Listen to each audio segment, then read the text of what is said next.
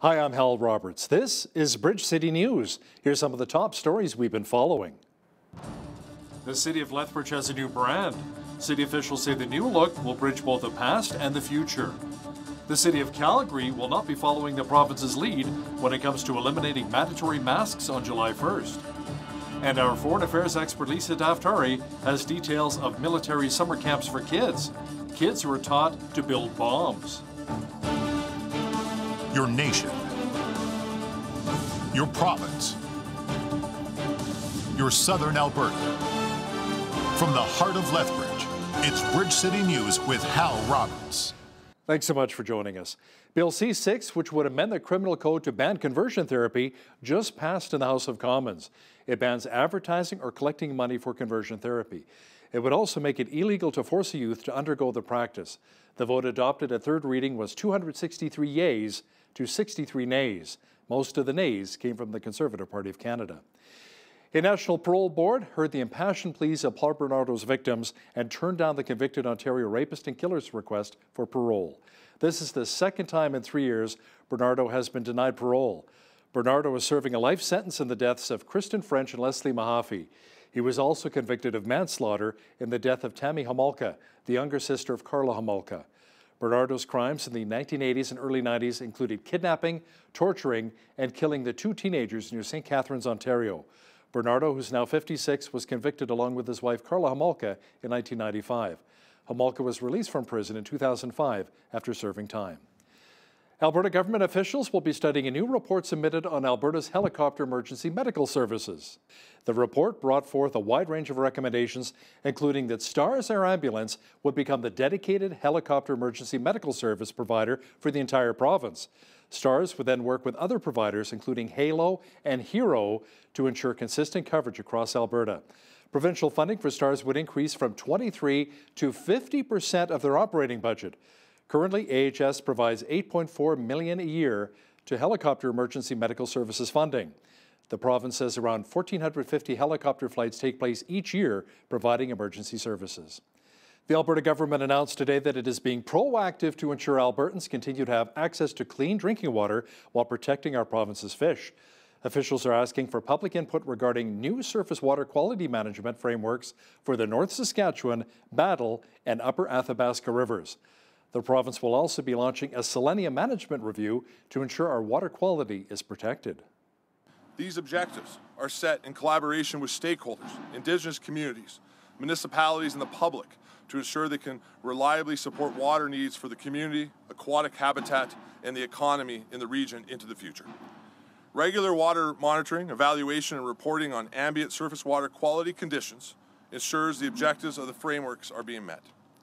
I want to highlight that under these frameworks, once water quality objectives are set, they must be achieved. This means if any water quality trigger or limit is exceeded, the framework will require a management response from government. This level of oversight helps us better understand the cumulative effects of various activities on the landscape, which is essential to making informed decisions in the future about land and water management and resource development. The province has come under fire recently in regards to coal mining in the eastern slopes of the Canadian Rockies and how that mining may be impacting our water quality. Premier Jason Kenney's official announcement that anyone who received the COVID-19 vaccine could be eligible to win some big prizes may have some Albertans excited, but according to legal consultant David Dixon, there could also be some legal issues surrounding a lottery such as this. I would say legally questionable at best. Under Section 206 of the Criminal Code, there are some conditions around games of chance, and this is effectively a game of chance. There are definite expectations around who can enter, who can be excluded, and the only real exclusion would be somebody who was underage to participate in the lottery. Section 207 clarifies that under the Criminal Code. But from my reading of everything in there, this lottery doesn't conform to the Criminal Code's expectations. David Dixon is a former UK police officer and a legal consultant for both the RCMP and the Blood Tribe Police. Now, our poll question this week centers around the province completely reopening on Canada Day. Do you agree with the Alberta government moving out of Stage 3 and removing almost all COVID-19 restrictions on July 1st? Log on to our website, bridgecitynews.ca, and let us know your thoughts. We'll tabulate the results and have them for you on Friday evening's newscast. The City of Lethbridge has a new look and a new logo.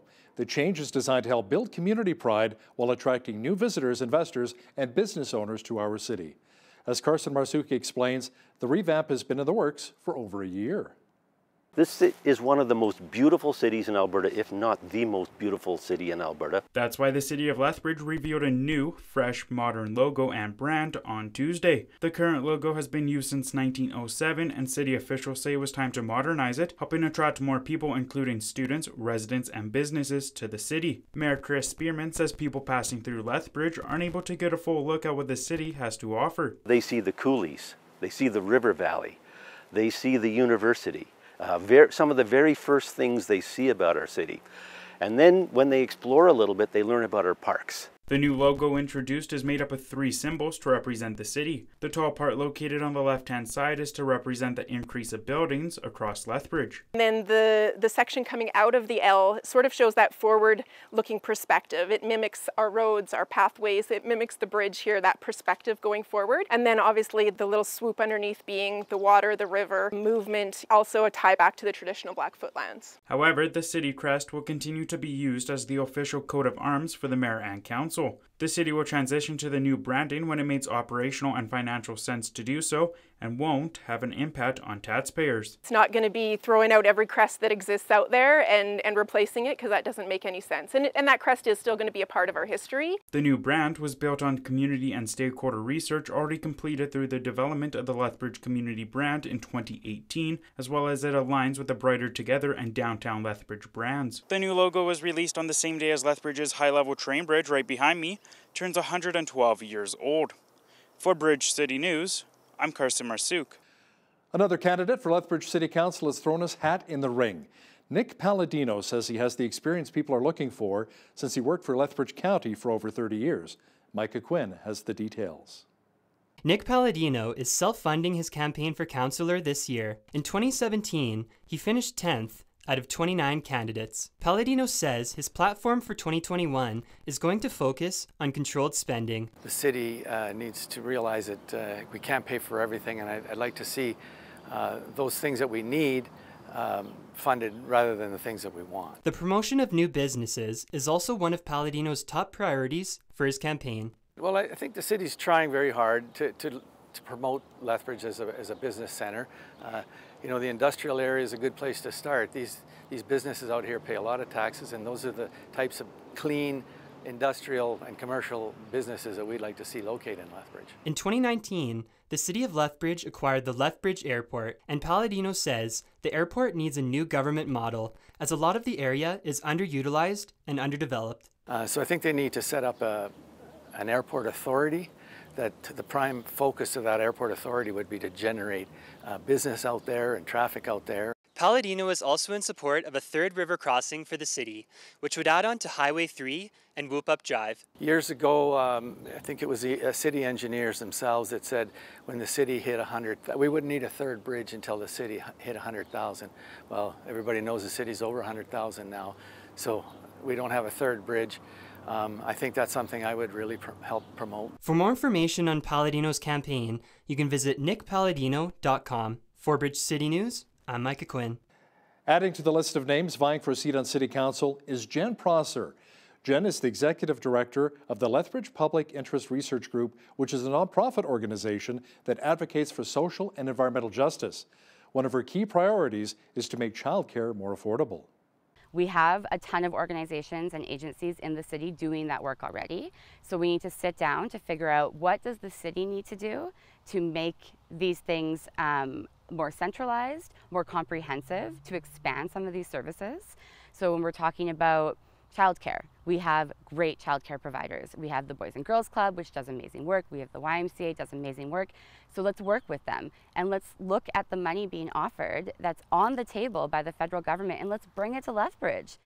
Prosser also wants to look at ways to make housing and transit more affordable here in our city.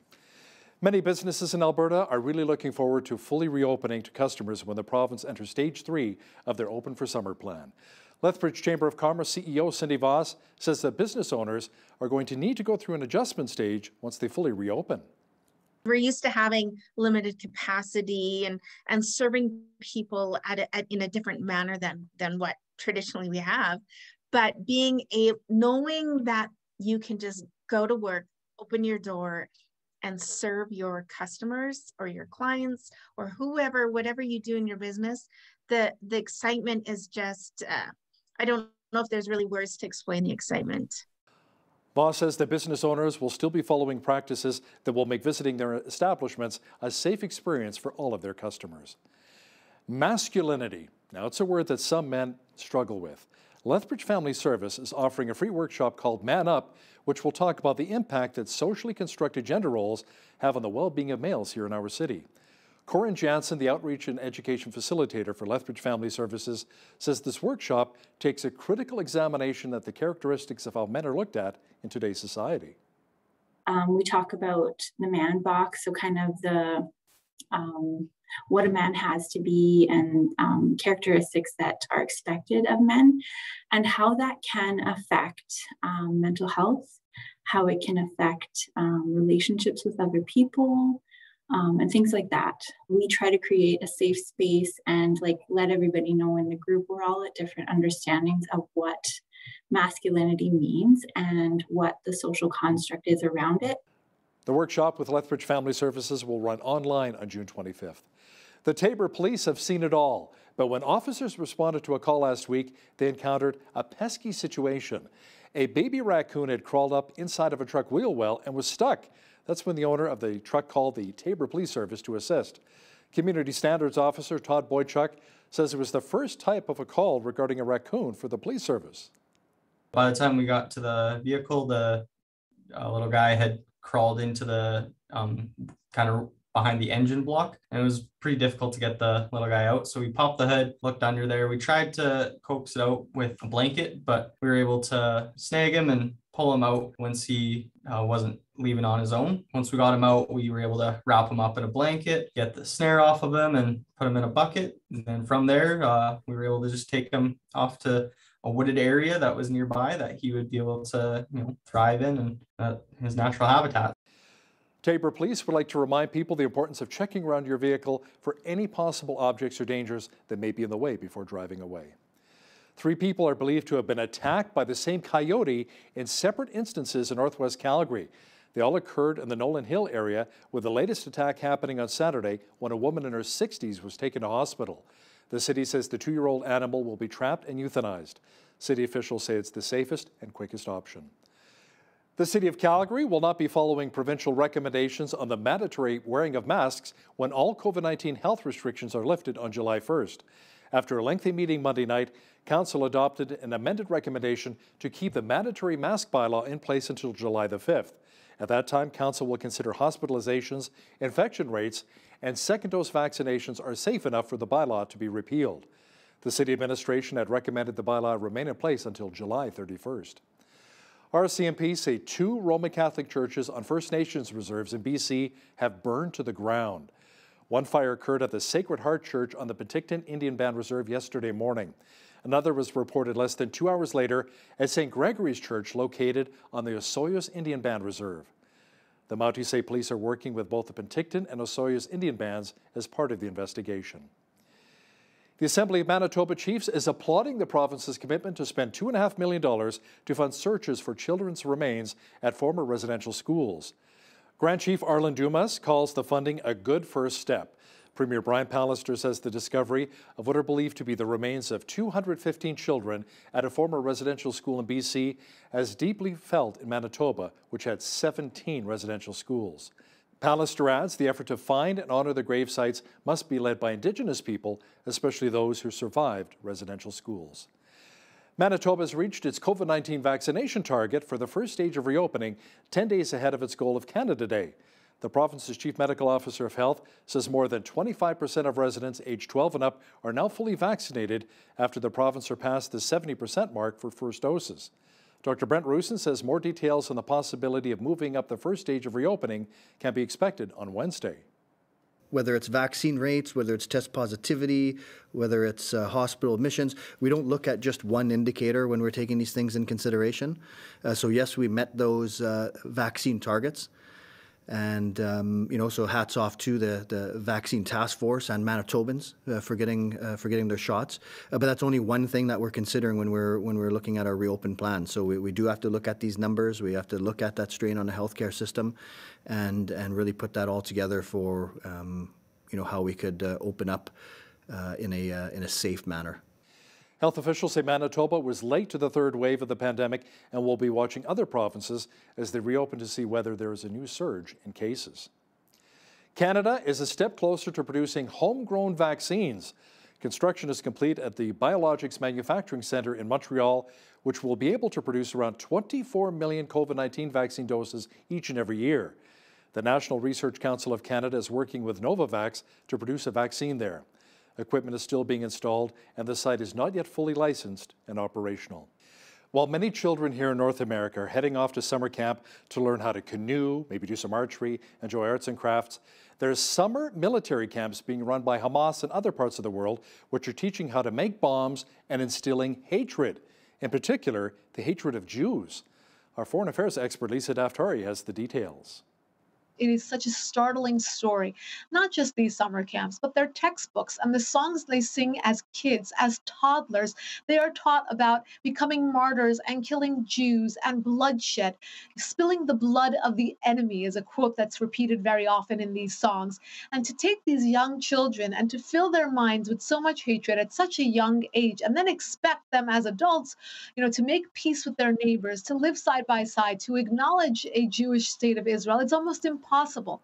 Lisa will also discuss how the new Israeli Prime Minister is warning the United States to wake up before rejoining the Iran nuclear talks. That informative interview is coming up in the second half of our program. A gunman is believed to have shot and killed an officer and another person in a shopping district in a Denver, Colorado suburb on Monday. The shooter was then shot and killed by police. At about 1:15 this afternoon, an Arvada officer responded to a call of a suspicious incident in the Old Town Square near the Arvada Library. Just after 1:30, we received 911 calls about shots fired and that an officer had been hit by gunfire. A veteran officer with the Arvada Police Department was shot and killed. One other person was transported to an area hospital. At this time, we believe this person was shot and killed by the gunman. Our thoughts and prayers go out to the victims, family, and friends. One suspect has also been shot and killed, and his identity will be released by the coroner's office. The van that crashed Saturday in Alabama carrying children ages 4 through 17 were being cared for at a youth home which takes in abused and neglected children. Alabama Youth Home's chief executive says the community is grieving the loss. I know that we lost 8 of our children. That's what I know. They're on their way back. Our lead van, which was a few miles in front of the other, had 9 passengers. And when they got in between Fort Deposit and Greenville, they were involved in a horrific accident. We had 9 passengers. We had 8 fatalities and 1 survivor. We're in a state of grief right now, and there's a lot of healing that needs to be done. In the Bible it says that God won't put anything on us that we can't handle, and we've questioned that quite a bit these past few days, but God's got big shoulders, and we know that our only way to get through the grief that we have right now is with prayer. Yeah, those families definitely need our prayers. It was a great day for a barbecue or a walk along Henderson Lake here in Lethbridge, and the forecast is calling for more summer-like conditions to continue. Full weather details are coming up. Something I really enjoy about the summer, the many colorful birds you get a chance to see, especially here in southwestern Alberta and across the province. Now here are a couple of beautiful pictures of mountain bluebirds sent to us from Linda Gaymonat in west central Alberta near Hinton. Thanks so much for sending in the pictures, Linda. It's a beautiful bird. Not just the birds, but we've all been enjoying the hot summer days lately. Jeanette Rocher is back with all of the weather details. Jeanette, it'll be kind of a mixed bag this week, scorching hot temperatures and a little bit of rain as well. Yeah, that's right. We could actually see 60% chance of showers and Wednesday night into Thursday. That's basically it, though. The rest of the week looking warm and sunny, so that could be a nice little reprieve there in the middle of the week. So into tomorrow, as we look to Wednesday, 27 the high, a mix of sun and cloud, like I was saying. Those showers starting Wednesday evening overnight into Thursday. 22 is what the temperature will drop to on Thursday, and then climb back up again on Friday for 28 degrees, up to 31 on Saturday, 34 for Sunday, and all the way up to 35 for next Monday. We could be seeing some record breakers on a Sunday or Monday, so we will certainly have to be watching for that. Of course, we're going to be way higher than this 23 seasonal high for this time of year. Average low for this time of year, 9 degrees. 35 was our high temperature on this day back in 1941. And we had our lowest in 1963, which was 4 degrees. Sun rose this morning. It's 5:24 a.m. Sunset this evening, 9:43 p.m. So we're still sitting at that 16 hours and 19 minutes of daylight, giving us some of the longest stretch of daylight in the entire year. So compare that to 6 months ago. Our days are more than twice as long. 22 on the coast tomorrow. Victoria, sunshine, mix of sun and cloud. Vancouver, Edmonton, and Calgary, both pretty nice days. Sunshine in Edmonton with a high of 24 degrees. 22 the high in Calgary. Not too much cloud coverage.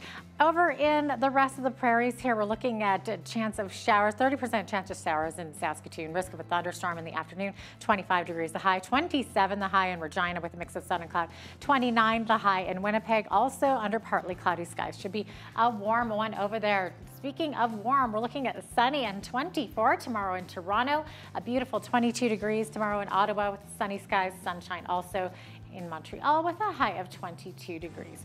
Now we're going to see a little bit more rain activity on the East Coast, particularly with that tropical cyclone statement in effect still, with Claudette barreling towards the East Coast, where she's kind of in her ending stages now, but bringing with it lots of rain, particularly to Halifax. There we go.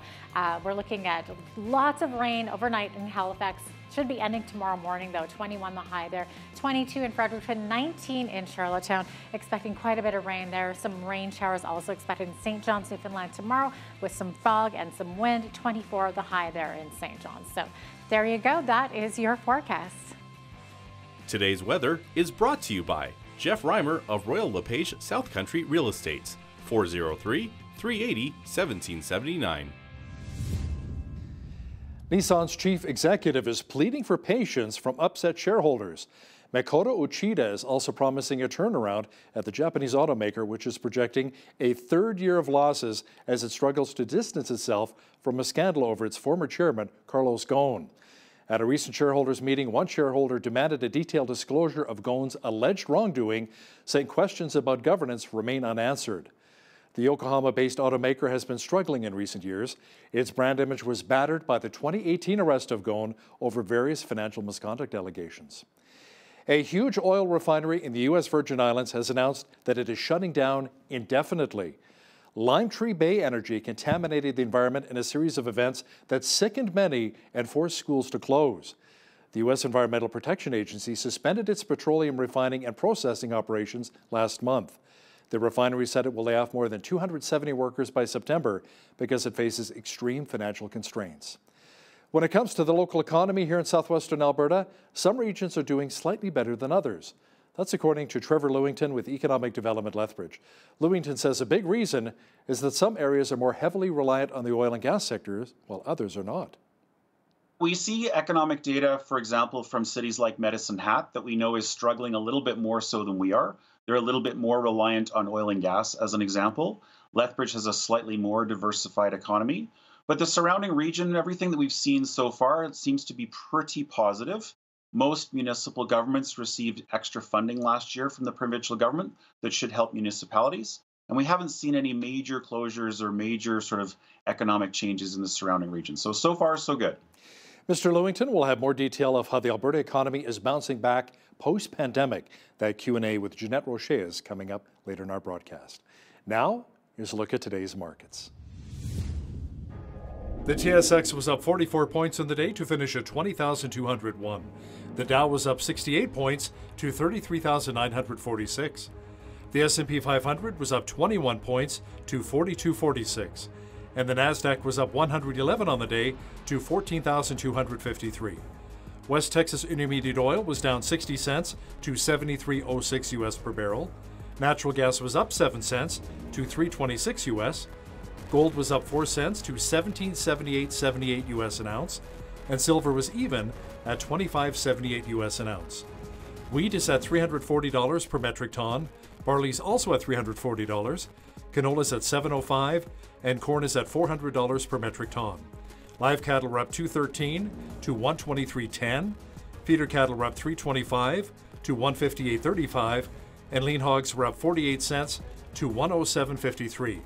The Canadian dollar was even on the day at 81.26 US.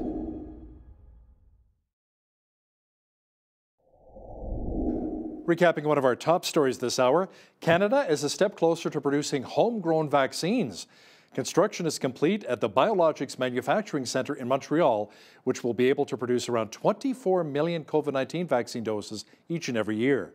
The National Research Council of Canada is working with Novavax to produce a vaccine there. Equipment is still being installed, and the site is not yet fully licensed and operational. While our kids go to summer camp to learn about arts and crafts, there are some children in other parts of the world who are being taught to build bombs by Hamas to attack Israel. Our foreign affairs expert Lisa Daftari will have the chilling details for us in just a moment. Nuclear talks between Iran and world leaders has adjourned. Was it a very successful meeting? To discuss this in more detail is our foreign affairs expert Lisa Daftari, joining once again from Los Angeles. Lisa, new Israeli Prime Minister Naftali Bennett warns the U.S. to wake up before rejoining the Iran nuclear deal talks. Oh, yeah. So they've gotten this warning from many, many people. Of course, the Israelis being one of the more significant voices in this discussion because they're worried about their safety and security and the fact that Iran is still marching its way to nuclear weapons and making threats to blow Israel off the map, regardless of the fact that they're at the table to negotiate a deal in Vienna. Look, it's very surprising that they didn't strike a deal, frankly, because for those of us who have been watching this closely, it looked like the enthusiasm with which the United States and the other world partners that were sitting at the table with the Iranian regime wanted this very, very badly. They were enthusiastic. They wanted to push it through. Here in the United States, it's been uncovered that the Biden administration has secretly been canceling the sanctions against Iran, has been letting them off the hook with the Houthis in Yemen, letting them off the hook in Syria, letting them off the hook in many, many different sectors to allow this or give them some breathing space in order to incentivize making a deal and striking that deal. So the fact that that everyone's walking away from this meeting with nothing really accomplished is pretty surprising. Now, also add to this that we have an election in Iran. There's a new president there who's an extreme hardliner. So he's flexing his muscles and saying, we're not getting back into a deal unless all the sanctions are wiped. So a lot of ultimatums are being thrown around. No deal was struck in Vienna, and the meeting has been adjourned. Lisa, a report from the Jerusalem Post says Iran's nuclear power plant had an emergency shutdown. Now, witnesses say they've seen dozens of fires and explosions across the country tied to these nuclear power plants. Yes. So the question now is, they don't allow the news to come out about their power plants as easily anymore because they are fearful that it could be either perceived as or actually be an attack from Israel. So if you remember just a few months ago, we had the Bushehr power plant that was struck with a cyber attack from the Israeli government. Obviously, the Israeli government is keeping tabs on the progress of their weapons program in Iran, not allowing them to get past a certain level because we know what their intentions are once they do get to that level, regardless of what they say. It's not for peaceful purposes, right? So, the fact that we're seeing these fires across their plants, either they're not being careful or this may be another act of sabotage. Now, while kids here in North America look forward to summer camps of horseback riding, little archery, maybe making crafts, Hamas is hosting summer military camps teaching kids what? How to make bombs and become the next terrorist operatives? Exactly. This is their recruitment program. Start them young. Now, this has been going on for years and years. I mean, I've been following this for more than probably 2 decades. I remember reporting this in college as one of my projects on terrorism, because it is such a startling story.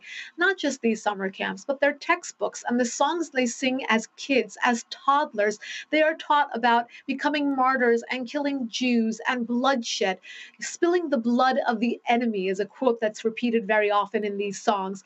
And to take these young children and to fill their minds with so much hatred at such a young age, and then expect them as adults, to make peace with their neighbors, to live side by side, to acknowledge a Jewish state of Israel, it's almost impossible. We have to stop this at the root, to say, Hamas cannot be in power. I mean, if the United States is willing to give so much money to the Palestinians, there should be some ultimatums. There should be a condition that a terror organization cannot lead a people that is threatening our ally in the region, Israel. This is, and I'm very glad you brought this to light, Hal, because this isn't being reported everywhere. So the past month, where we saw this conflict escalate between Hamas and Israel, and you have people like the Hadids and other celebrities taking the side of these terrorists against a sovereign state, our ally in the region, Israel, then you wonder, where are they getting their information from, first of all? And secondly, it's such a shame that they have this influence over people who have no information, no knowledge about what's going on in the region. So I thank you for bringing this to light, to understand the hatred that is being used against these children, the child abuse that exists, the sexism that exists against women, the fact that they are, they marginalize all sorts of minorities, all sorts of human rights abuses. And you know what? The left here in this country celebrates the Palestinians, and they celebrate Hamas, and they're all for it. They're cheering this as though it's color war, Israel against Hamas, and not understanding the underlying pinnings, which you just brought to light. Thank you. Yeah, absolutely. The kids don't stand much of a chance when their brainwashing starts at such an early age. Lisa, the president of Afghanistan, will be visiting Washington on Friday. I'm guessing it has something to do with the U.S. withdrawal of troops.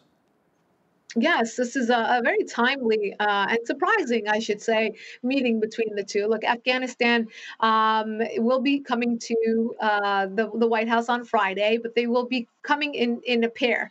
The interim peacemaking liaison, he's basically meant to bring the country together in this transition time, and the president. And these two kind of squared off in 2014 to share power, and it didn't really work very well, but they struck another deal in May of 2020 to work side by side. And now they will be traveling to the White House together to talk about the future of Afghanistan once the U.S. does pull out in September, and on September 11th.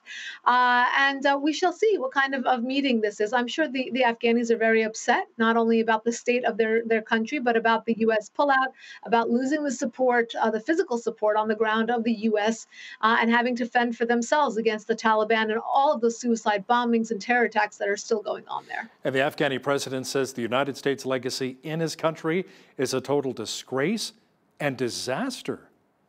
Yes, this was an interview with Karzai, the former president of Afghanistan, on Sunday Talk Show, where he says, "Don't even talk to me about the United States. We, persona non grata.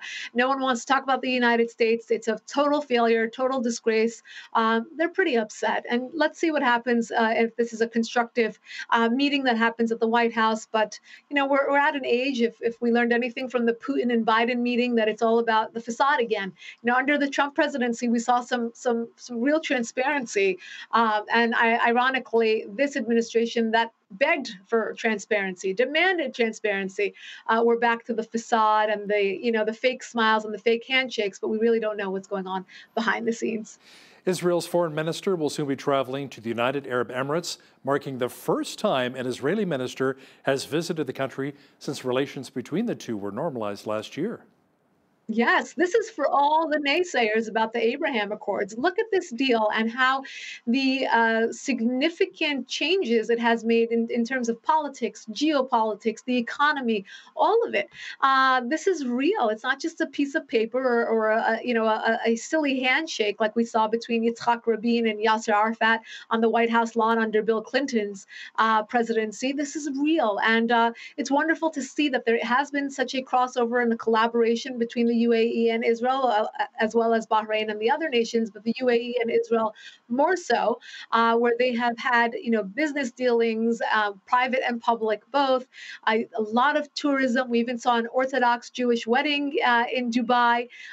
It's really a wonderful thing to see, and hopefully this will be the future of the Middle East. More modern Arab states will join them, and this will be the ones who don't get along and want to cause trouble and want to terrorize Israel will be in the minority, and these Arab nations will be hopefully in the majority. Yeah, praying for peace in the Middle East each and every day. Lisa, the BBC is reporting that Palestinians have canceled a vaccine swap deal with Israel. Now, 3 countries have asked Israel for the vaccines the Palestinians simply don't want. Obviously, right? So many of these nations are waiting for vaccines. Here, the Palestinians are getting these vaccines on a silver platter, and they're like, no, because it disturbs the narrative, Hal. It disturbs the narrative that we are the victims and Israel is the aggressor. Now that, after this conflict that they had, Israel's offering them 1 million vaccines, and they used the excuse that they will soon expire. Well, what happens when you get the COVID vaccine? You start administering them right away, day one. There's no reason to wait on them or to allow it to reach its expiration date, which they claim is very, very soon. So they said deal canceled on Friday night. They made the announcement, and now Israel says, listen, we have other people who want this deal, and we'll have to clear it with Pfizer. But once we do, we will have to talk with new partners. And the Palestinians said no deal. Then we want an investigation into these vaccines. What were they? When were they set to expire? This is awful. This is really awful. If you care more about the narrative and the PR campaign more than the health and the well-being of your citizens, then we have a problem. It appears as though the Tokyo Olympics will be moving ahead, but a Ugandan has tested positive for COVID-19 in Japan. What will this mean for the Games? Yeah, so it's interesting because there have been so many calls to cancel the games, so many calls to postpone the games, and they went ahead with it. So we already overcame so many different obstacles, and obviously COVID being this this cloud that hangs over every single aspect of our lives these days now has come to the Olympic Games. So this individual has been marked. He has been put under basically quarantine so that he can stay safe and not affect others. But it's going to be something that they're going to be worried about going forward. Lisa, LinkedIn is blocking profiles from being viewed inside of China if they mention politically sensitive topics such as the Tiananmen Square massacre. Tell me more. Yeah, so no surprise here. China has played the censorship game for very, very long. They have blocked out any media channel, newspaper, online source, individual dissidents, and now LinkedIn profiles. When people want to not only go to Facebook or Instagram for news, but post it on LinkedIn, they won't be able to. So it's going to use buzzwords like Tiananmen Square, like some of the other human rights abuses that are going on in China. If they make their government not look so flattering, then they will be canceled. It will be censored. People won't be able to view it. Now, it's interesting we're talking about China because we have that same issue here in the United States. Both the media and big tech, the same two issues that we just talked about with China, is going on here in the United States. Remember when you couldn't talk about COVID, you couldn't talk about medications and ways to cure COVID, you couldn't talk about the vaccine or any theory that you have about where COVID originated because you would have that little label or it would be blocked on Instagram and on Facebook and on other social media platforms. So, it's going on everywhere. We have to have a bigger, a more macro conversation about what the responsibility of these big tech companies are with regards to information, the dissemination of information, and censorship. I mean, how about, freedom of speech, freedom of the press, all of that. We're going backwards, Hal. Yeah, it sure seems that way, absolutely. Lisa, speaking of China, let's talk about the trade war between the United States and China, two of the big superpowers here. Have things changed, or it's still a tit for tat when it comes to tariffs since the Biden administration took over? Yeah, the Biden administration hasn't been able to do much on China. It seemed like when they came roaring in, it's like, okay, President Trump ruined everything with China with the tariffs coming on too strong. And now we have this COVID situation and, you should leave China alone and don't call it the China virus and stop pushing them for the origins of the COVID pandemic. And, the conversation kind of halted there. Now you have the Biden administration in the White House, and again, we're seeing, this surge in this curiosity of like, how about we hold China accountable? How about some transparency? How about we call them out on their human rights abuses against the Uyghurs, and all of that? So, nothing has changed. I think China has become a bit more confident in its ability to carry on this way, right? We're seeing that with their muscle flexing, whether it's in the seas or with, beefing up their military or their cyber military. So things haven't changed. Maybe the wording has changed, but nothing has actually changed in terms of the future of how to curb China, how to move forward, and to at least compete with them. I know there was recently at the G7, the message there was, guys, wake up. We have to compete with China. We have to really step it up if we want to at least be on par with them in the future. Speaking of Asian nations, has anything really changed when it comes to North Korea in the United States? No. Any meetings potentially thing. set up again with Biden and Kim? No, it seems like there's been less transparency. There's been no talks of setting a date. I know North Korea has tried to make its way into the headlines by doing some missile tests. They bragged about the success of their missile tests not too long ago. So they're on the radar in terms of one of the rogue nations that the U.S. has to watch out for. But no changes have been made. Again, the boogeyman is out of the White House, but we haven't seen any diplomacy or any other tactics used in bringing the North Koreans or the Chinese or the Russians closer to the United States using diplomacy. Foreign affairs expert Lisa Daftari, thanks again for your time today and joining us from Los Angeles. My pleasure. Well, it's been a long haul for many southern Alberta businesses. Will the economy recover with the lifting of restrictions this summer? And will it last? Joining me to discuss the southern Alberta economic situation is Trevor Lewington, CEO of Economic Development Lethbridge. Trevor, welcome once again to the show. Thanks for having me back. Great to be here. Absolutely. So, Trevor, first of all, do we have any numbers on how many Lethbridge businesses have actually closed their doors due to COVID? How bad is it? Yeah, we know some businesses certainly didn't make it through the pandemic, and there have been some closures. The challenge for us is that there aren't any really great numbers to use as yet. So bankruptcies, as an example, we use business bankruptcies as a bit of a way to measure that. They're about the same as they were for the last 2 years, but we know it can take 6 to 12 months for bankruptcies to show up in the system. So hopefully government supports that were out there for rent subsidy, wage subsidy have helped most businesses get through the pandemic. And right now, business licenses for new businesses in the city of Lethbridge at least have rebounded. So we're pretty optimistic, hopefully, that we won't see too much pain and suffering. That is a little bit of good news there, absolutely. So have you heard how the surrounding southern Alberta communities are doing? Are they doing any better or worse than Lethbridge? Yeah, we see economic data, for example, from cities like Medicine Hat that we know is struggling a little bit more so than we are. They're a little bit more reliant on oil and gas, as an example. Lethbridge has a slightly more diversified economy. But the surrounding region, everything that we've seen so far, it seems to be pretty positive. Most municipal governments received extra funding last year from the provincial government that should help municipalities. And we haven't seen any major closures or major sort of economic changes in the surrounding region. So far, so good. Mm-hmm. So owners of restaurants, gyms, theaters, hair salons, et cetera, of course, they're all excited to be open back up once again. But I understand that one of the challenges is that these kinds of businesses are having a tough time finding workers to fill those job vacancies. So is this because some individuals are choosing to stay home and receive government COVID benefits instead? Well, we do an annual survey of the business community, and every year workforce is always at the top of the list. So Lethbridge has historically struggled to find the right numbers and amounts of qualified workers. So that's a challenge across all industries. We also understand that a lot of people during the pandemic decided to go back to school. So that could be a partial explanation. People taking a lot of online learning opportunities since they were, boarded up at home anyway.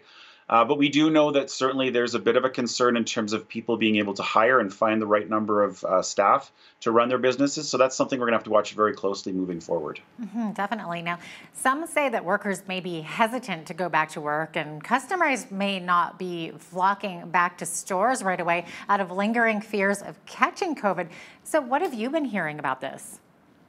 We're definitely hearing that from both customers who are hesitant to go back to businesses like a movie theater, as an example. Certainly, some employers have noted staff are struggling with the concept of going back and whether or not they'll feel protected. So it's definitely a legitimate issue. I guess what I would say is that for businesses, there are steps they can take, of course, to protect their workers, whether it's personal protective equipment or voluntary masking. Even if there's no provincial mandate, people could still choose to wear a mask. And we don't want to forget the things we've learned during the pandemic, better hygiene around washing our hands and keeping our distance from people, staying home when we're sick. So I think we just have to reinforce those things. And a reminder to consumers that if you're concerned about going to a particular type of business, maybe it's a restaurant, have that conversation with the business. Phone the restaurant, find out what precautions they're taking, and make sure you ask those tough questions rather than just make an assumption that perhaps it's not safe. So we're seeing vaccination rates rise. We're seeing the province, quote unquote, open for summer according to the province's plan. But if people have concerns, they should ask questions and talk to a healthcare professional and find out more. Yeah, absolutely. I like what you were saying, that hopefully this reinforces the hand washing and the better hygiene and stuff. So if anything was to come out of COVID, maybe that's the one positive, right? Exactly, yeah. Now, is Alberta finally seeing a bit of a rebound in oil and gas prices? I know gas prices shot up a bit last week or so, but are we seeing more of a evening out now? We have seen oil and gas prices increase. Certainly there's volatility in the market. And we're all feeling the pain at the pumps, unfortunately, or watching our monthly natural gas bills. But that's really good news for the province. That means additional revenues for government coffers. That means there's additional royalty income. So as long as that's sustainable and sort of, at least for the medium term, stays at those levels, the provincial government will be happy. There should be additional funds available. Of course, it puts additional pressure on consumers. And right now, the medium-term forecast is for oil and gas to stay roughly where it is. This isn't a short-term blip. We expect the prices to stabilize around this level, at least for now. Mm-hmm. Now, even though our economy here in Lethbridge isn't necessarily dependent on oil, are there any thoughts on how this could affect us one way or another? Yeah, as the old adage goes, wherever oil and gas goes, Alberta follows. And certainly, the impact of the oil and gas sector on the province is significant. So it's good news for all of Alberta, including Lethbridge, when oil and gas recovers. But we have to remember there's a number of Lethbridge manufacturers and service companies that sell to the oil and gas sector. So they certainly feel the pain, even here in Lethbridge, when that sector contracts or suspends capital spending and big projects. So any increase is good news for the whole province, but certainly there are Lethbridge companies that will benefit as well. Mm-hmm. Now, some other good news is that the unemployment rate for Lethbridge Medicine Hat region it keeps dropping. So I believe it was at 7.3% for May. So how does Lethbridge compare with other cities across Alberta? Yeah, the Lethbridge Medicine Hat region has one of the lowest unemployment rates in the province. So that's great news in the sense that we're a better performing market compared to the rest of Alberta. And if you look at the city of Lethbridge itself, it's even a lower number than that. So the city itself is performing far better than the region from an unemployment perspective. So that's good. The challenge in the last 2 months is that it's actually been because of a drop in the participation rate. So what that means is people are actually leaving the workforce, potentially retirements, potentially people going back to school. But rather than having actually more jobs in the economy in the last couple of months, it meant more people stopped looking for work. So that's a bit of a concern to us. The number is a bit misleading. So it's something we'll have to keep an eye on very closely. Interesting. Now, do you think that COVID had something to do with that, with people kind of being home and it gave them a chance to think about doing other things, maybe? Like you said, going back to school or finding other careers altogether. Yeah, it's a guess at this point, but certainly there have been disruptions in traditional industries like accommodation and food service. All of those public health restrictions meant many hotels and restaurants were either closed or operating at very reduced staff levels. So it may have prompted people just to rethink their career path and do something different, and perhaps they're taking a break or they've decided to do something else. The good news, if we look at this year compared to a year ago, both unemployment is improved and participation is improved as well. So the workforce did increase. There are overall more jobs now than a year ago. But like I said, we're just concerned about that little trend in the last couple of months of the workforce, people sort of seeming to to leave. So we'll just have to make sure we pay attention to that. Yeah, definitely, and that does make a lot of sense. Now, what is Lethbridge looking like when it comes to holding summer events, assuming that the province opens everything back up, which we are supposed to come July 1st, so that's very exciting. So what about things like Whoop Up Days and Nika Yuka Japanese Gardens, concerts, et cetera, et cetera? Yeah, I mean, we're hearing mixed messages. So the city itself has chosen not to have official Canada Day celebrations, in part because of the pandemic, and more importantly, I think the limited time that was allowed for planning once those restrictions were lifted. Yes. Other surrounding communities near us, so the town of Raymond, for example, is moving forward with their Heritage Days that are largely over the Canada Day timeframe.